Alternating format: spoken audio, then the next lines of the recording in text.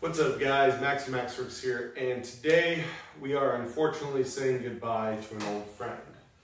This right here is my $300 250 amp MIG welding machine. I bought this in June of 2016. I made a video about it. To date, I think it's the video I have the most interaction about. People still come to that video and ask me for updates.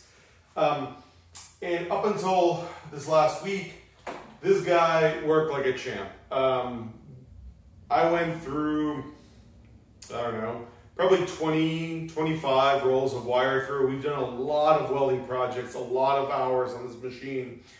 And interestingly enough, the thing that failed was this. This is the control board for the feed motor.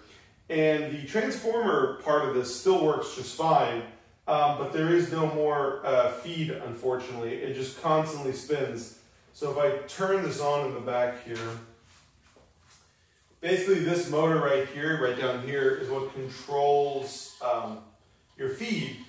And it is entirely unresponsive to any speed control. The front LCD is dead. And it basically just spins. And there's not enough current to really overcome.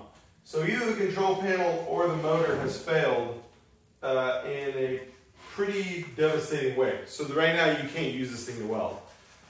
So considering I got 5 years out of it, I'm pretty happy with it for 300 bucks. In fact, nowadays you can go on eBay and find one of these for the $350, $400 mark. But 5 years ago, there was nothing under 600 bucks that was commonly available here in the States that would do a 250 amp 60% duty cycle or anything close to that. So I've ordered a new one of these from eBay for about 340 bucks that will also do 250 amps and has a few new features compared to this old box.